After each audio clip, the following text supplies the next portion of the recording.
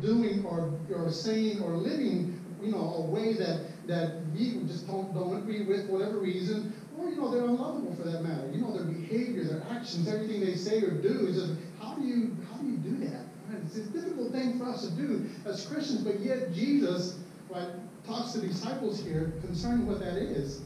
Right? And he goes on to start off with in the scripture, and it's interesting where the scripture is set to start off with.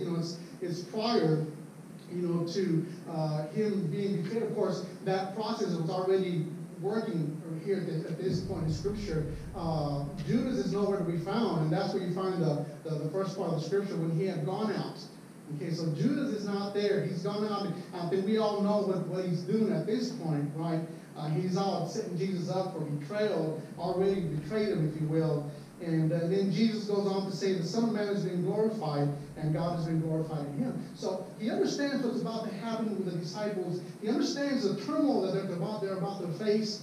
And so he's trying to set them up, right, and prepare them for that turmoil. And he tells them, the Son of Man has been glorified. God has been glorified in me.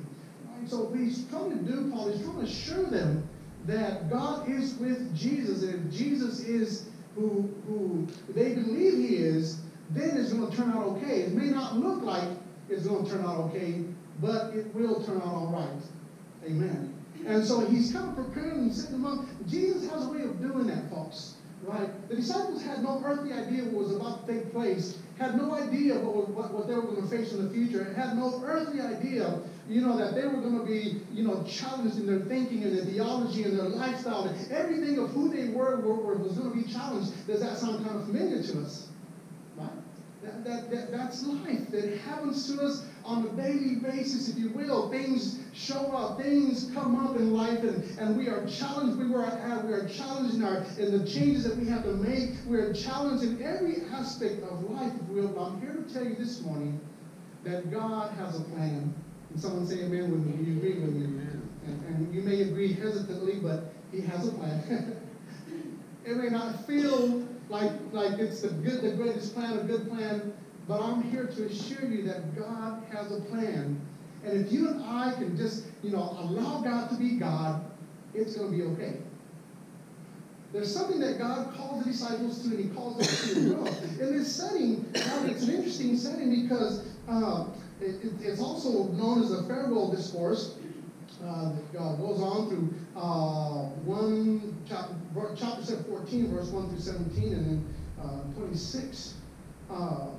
And here, Jesus talks to the disciples concerning the Holy Spirit. He talks to them about, he'll send the Holy Spirit. He says, where I go, you cannot come, as I told the Jews. But I will send to you a comforter.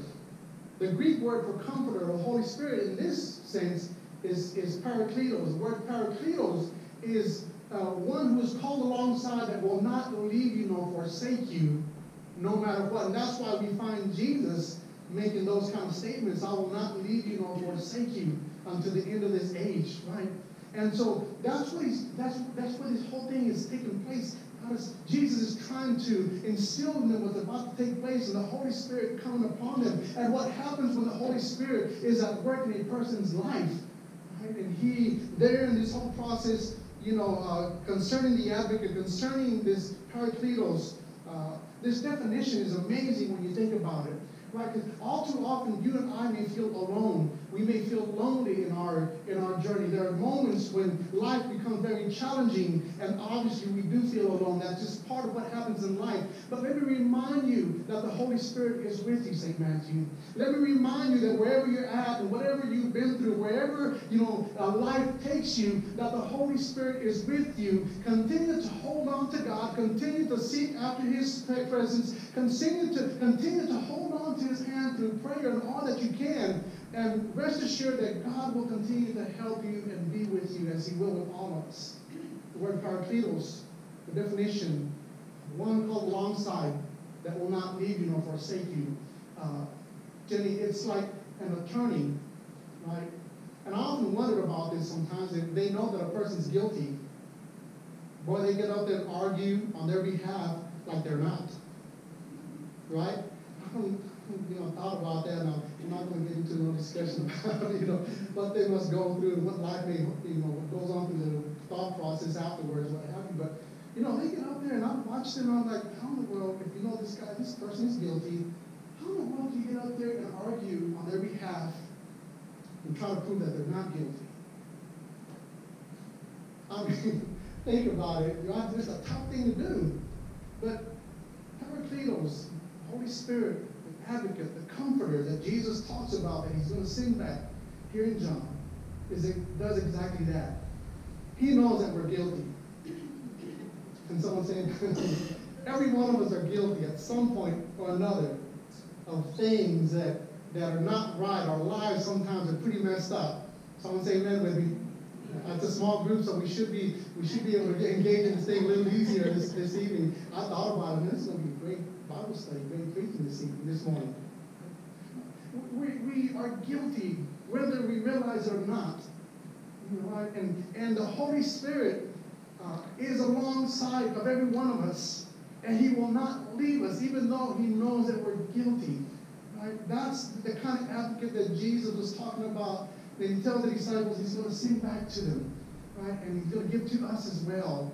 This advocate that will not leave us, this advocate that will argue on our behalf, this advocate that will go and represent us, if you will. Another definition for Paracletos is one that, for instance, when you think about those soldiers and the military that have been out and seen, battle, they've seen the firefight, they've seen the bombs explode, they've seen the lives destroyed and people's lives literally, torn apart. They've seen it all, but when they're there, it has been said, Mary, that the last thing they think about when they're in the middle of a firefight is their wife or their children or their parents or back home. That's the last thing on their mind when they're there in the middle of the heat, in the middle of this firefight. The only thing they have in mind is to protect and save their friend that fights alongside them. That is the definition of Paracletos, the Holy Spirit. He will not leave you in the middle of the firefight. He is with you. And here with the disciples, he's already started to prepare them. Right? It's interesting what takes place there. Right? And he goes on and tells them, little children, he addresses them as little children. One of the few places where he does that, he understands what's about to take place.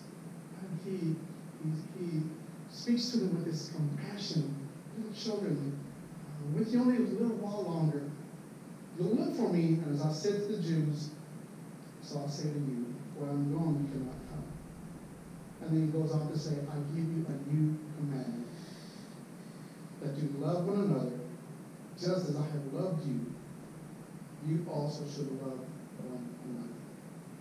Now understand, church, that loving a person or loving one another doesn't mean that it's license to get away with things. Right? Because we misconstrue our definition specifically, in our society. Even our society around us holds on to this basic understanding of love, right? And it's misconstrued to a certain degree, if you will, to a certain degree, but they understand the definition. Right? But because we love one another doesn't mean that it's a license to get away with what we're not supposed to do. So justice is mixed there with love as well. It's like Richard, when a child, at school or what have you, probably acting up or doing something not supposed to, you care for that child, but you have to take some kind of action to discipline that child. Otherwise, that child will continue doing the same thing. It will probably more likely mess things up for his or her life in the future. Someone has to say something, if not a parent. It's the same kind of love that Jesus was talking about. It's this love that although there's compassion, there's peace about it, there is this softness about it, this tenderness about it. There's also in the midst of all that, a line to be drawn for all to know that just because he loves us doesn't mean that we can get away with anything or everything. No, he doesn't. He's not saying, I don't love you. Rather, he'll discipline us some way or another. Or he'll inform us. He'll teach us. When our Rico was little, our oldest, a tried real hard. I have no parenting skills. Who does have parenting skills? And, think about that. It's like no one ever wrote a book on how to be a perfect parent. The only way that takes place is when you've been around it for quite some time and you've done it. You've been around kids, whether you're an aunt, uncle, or some loved one other than a parent, right? And so I thought there's certain things I want to do with him, with my kids that I didn't, that were done with me that I wanted to do different, right? So with him it was like, okay, we're going to count to 3, right? 1, and don't let me get to 3, right? And this is, by the way, as I'm counting to 3, this is your 3rd strike. I've already talked to you about 3 times concerning don't do this, right? And so it's interesting because Rick was real slick when he was a little bitty toddler, and one day he was hungry. He was real hungry, and Phil, he asked the adults to make him some breakfast. They were cooking breakfast already, but and all of a sudden I heard 1, 2, 3. He started to count on me. Right? He understood the concept. Don't let me get to 3, because we're going to take care of business. And this love that Jesus is talking about, it's an unconditional love, that you can love somebody. How do you love someone that is unlovable for that matter as well? Right? Unconditionally. How do you do this? Right? The world can't do this. The people who don't know Christ as their personal Savior have a difficult time doing this. Why? Because we see it all too often. When someone is offended, when somebody's being offended against or hurt, what do? They retaliate. That's part of what this world around us does. You and I as Christians are not called to do that. You and I as Christians are called to do something totally different. And it's a difficult thing to do when you think about it, because I've often thought about it, and also married with myself, I struggle with it. How do you turn the cheek? How do you love your enemy? And Jesus gives, another commandment, love one another. He's not just saying love your enemy, love one another. Right? How do you do this? Well, the only way that you and I can do this is through the Holy Spirit. The only way you and I can love someone who's unlovable is through the Holy Spirit. The only way you and I can fulfill God's commandment to love one another is through the Holy Spirit. We have to have the Holy Spirit present and active in actions with us as well, church. Amen. We cannot be a church that doesn't know God through the Holy Spirit. I would invite you, if you don't know God in that form, I would invite you to seek after Him in prayer. God, give me your Holy Spirit. Lord, fill me with your presence. Fill me with your breath. Let me see things as you see them. Don't let me try to bring you down to my point of view so that you may see things the way I see them, because we do that all too often. Even when we pray for someone, we're praying and we want God to come down to our point of view versus you and I going up to His point of view. That's the difference, church. And Jesus is preparing the disciples, and I give you a new commandment that you love one another just as I have loved you. You also should love one another. And this is incredibly powerful here when you think about it, because Jesus is about to give us life, not only for the disciples but for the world. Are you and I capable of doing that? Man, that's right. That's right, Jimmy. I don't know. And I would hope that you would think about it carefully and not answer too quickly. I don't know. I've often thought about it, Richard. I've thought about it for the years that I've been pastoring. I love God and I love God's people. Richard and I were talking this morning. And I mentioned to him, I love St. Matthew. I love you, church. Love you with God's love. What does that entail? I've often thought about, Mary, if someone walks into our church and attempts to assault someone else or our church members, pulls out a gun, what would I do? Think about it all the time. Would I hide behind this pulpit? Would I run out this building? Or would I give my life for what I believe in? I thought about it for many years. And I pray it never comes to that. But I've often thought about it. Is this something that I would do, that I'll call through? And right off the bat, as I thought about it throughout the years, there really is no thought anymore concerning it. I believe I probably fully would. Because this is what God calls us to. I just want to say, amen. This is what He calls us to love one another with this unconditional love. How would we do that? If something like that happened, I would freely give my life for my family, and I gather you would too. But would you give your life for someone else? And Jesus tells him here, just as I have loved you, you are to love one another.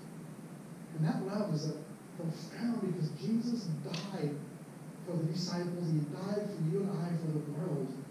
That's the kind of love that Jesus had. He believed in what He stood on.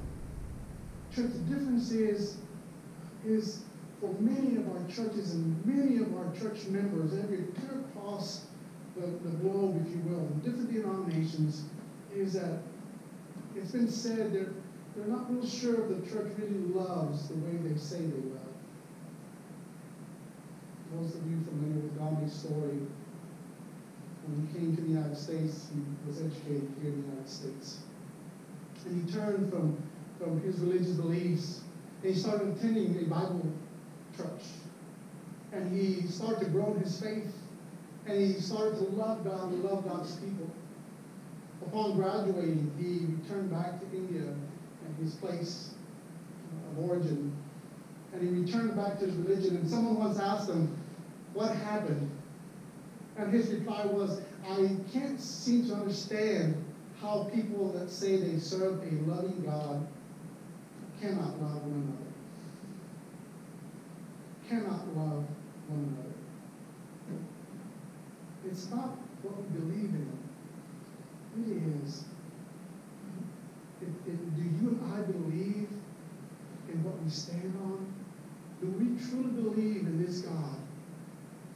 And how far are we willing now? It doesn't mean that God will take us there, but how far are you and I willing to go in this life? I'm not preaching something that takes us out of what is right. I don't want to do that. I don't want to leave this place. The pastor told us that, that we ought to die for Jesus. No, that's not what I'm trying to say. But how much do you truly love God? We know that He loves us. And someone say amen with me.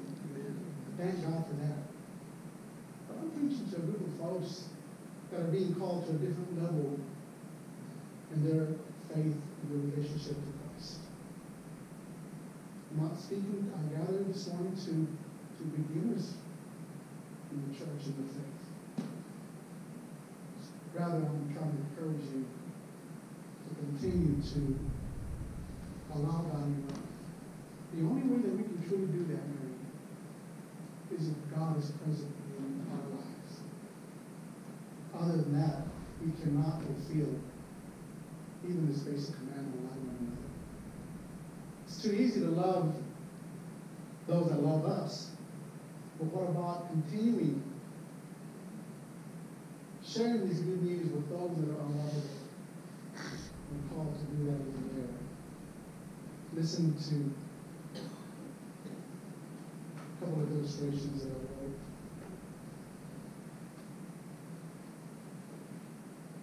wrote. Ernest Hayden, in bits and pieces, writes, you can see them alongside the shuffleboard courts in Florida, or on the porches of the old folks' homes up north. An old man with snow white hair, a little hard of hearing, reading the newspaper through a magnifying glass. An old woman in a shapeless dress, her knuckles gnarled like arthritis, wearing sandals to ease her aching arches. They are holding hands, and in a little while they will totter off to take a nap. And then she will cook supper, not a very good supper, and they will watch television, each knowing exactly what the other's thinking until it is time for bed. They may even have a good soul-stirring argument just to prove that they still really care. And through the night, they will snore unabashedly, right? Each resting content because the other is there. They are in love. They have always been in love. Although sometimes they would have denied it, and because they have been in love, they have survived everything that life would throw at them, even their own failures. So I thought about this little illustration here with a story. I couldn't help but to wonder how God's presence works in the midst of us when we allow Him. That even in our failures, we can rest assured that because of that love, you and I can continue on forward. And continue doing what He calls us to do. The main basic commandment to love one another. That's the greatest commandment, love. If we have not love, what does Scripture say? It comes as a symbol that is clanged, and the clang goes away. It's not real. It's not real. True love stands the test of time. True love gets us even when we fail one another. True love keeps us together. Can someone say amen with me? True love keeps us standing strong, keeps us confident in who God is and who we are as a community. Can someone say amen with me? True love, right, keeps us confident in who God is in our lives. This is an interesting one. It's called a love letter lament. It says, Dearest Jimmy, no words could ever express the great unhappiness I felt since breaking our engagement. Please say you'll take me back. No one could ever take your place in my heart, so please forgive me. I love you. I love you. I love you. Yours forever, Marie. P.S. And congratulations on winning the state lottery. Right. Not real love, if you will. I've got some conditions behind it, and you can hear it right off the bat. Another writer states, what is love? It is silence when words would hurt. It is patience when your neighbors hurt. It is deafness when a scandal flows.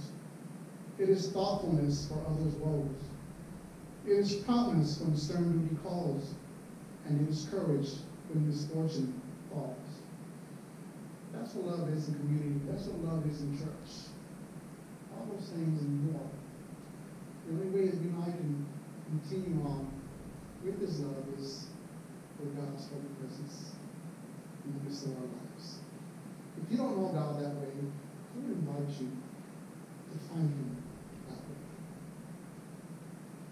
After all, isn't that our prayer and isn't that our quote, when we read the Apostles' Creed? I believe in the Holy Spirit. I believe in the Holy Spirit. Do you believe in the Holy Spirit? And if so, chase after God.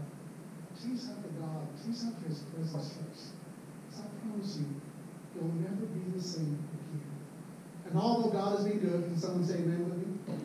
Although God has kept us and held us, and we've seen some great things, and we've seen some misfortunes, we've seen some tough days. God, they're great things or tough things that we've seen. God has been good.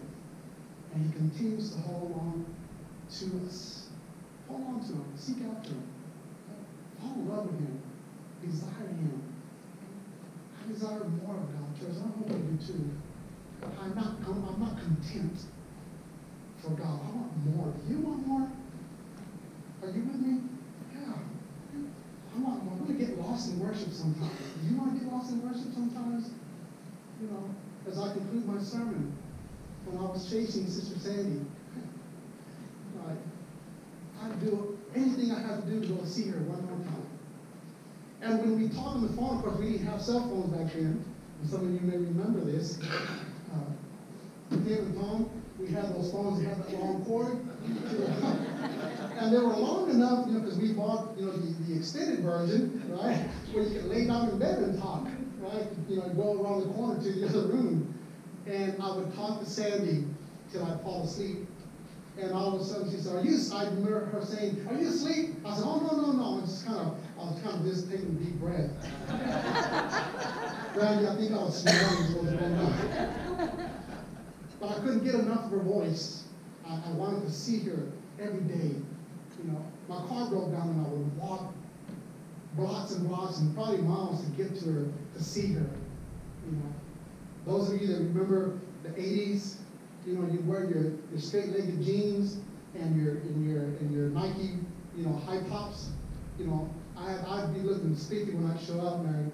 My shirt be all pressed, my hair, of course I had hair back then. My hair was done like you can't even imagine. My shoes were looking white and boy, I'm bragging on myself. But when I get home that night, I'd have to pull out the pebbles from underneath the tension where I wore them out, walking to go see her.